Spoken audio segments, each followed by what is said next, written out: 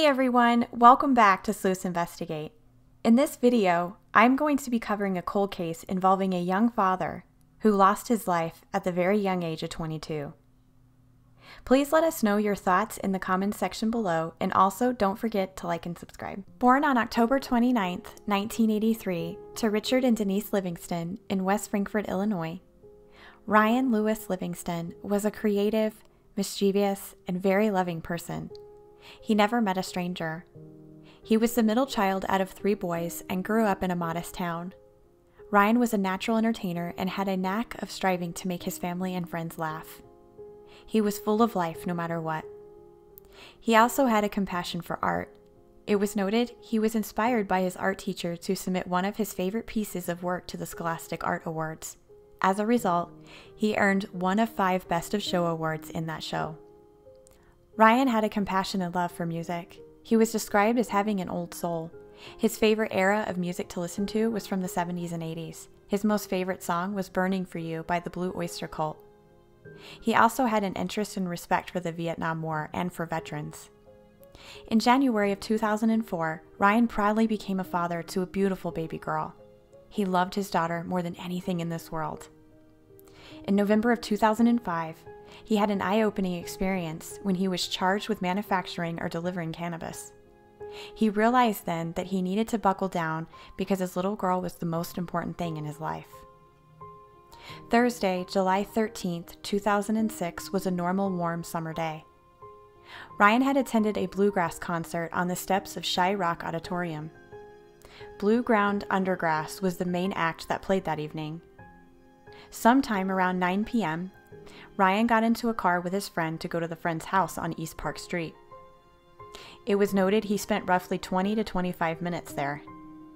He then left his friend's house by foot and headed northwest towards his brother's house on Oakland Avenue.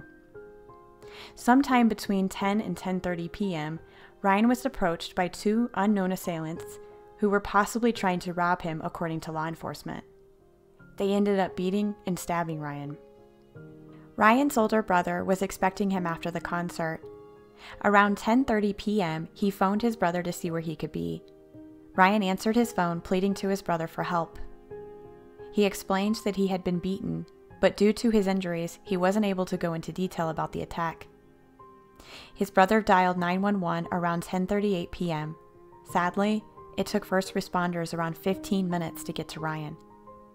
One of the first police officers to arrive on scene didn't notice anything particular of the scene other than the fact that Ryan was badly injured and was losing a lot of blood. Ryan was transported to Memorial Hospital where he was taken into surgery. He was drifting in and out of consciousness afterwards. The police officer was able to speak to Ryan and asked who attacked him. Ryan explained to the officer that the 2 males were African American. One of them was wearing a backwards hat and the other had a light complexion. While evaluating him post-surgery, doctors discovered Ryan's heart had been pierced during the attack. He was rushed into emergency surgery, and heartbreakingly, Ryan succumbed to his injuries and passed away at 1:51 a.m. on Friday, July 14th. Ryan's autopsy report showed that he had died from a fatal stab wound to the left of his chest, which resulted in the lower left lobe of his lung and left ventricle of his heart being pierced by the knife. The toxicology report stated he had no illegal substances in his body, and his blood alcohol content was below the legal limit.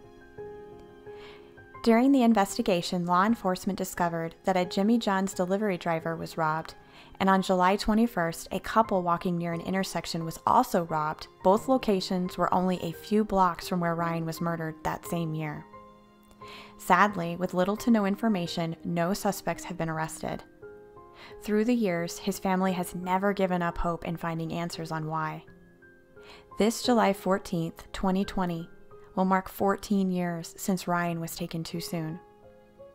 If you have any tips or information on his case, please call 618-457-3200 or call the Crime Stoppers tip line at 618-549-2677.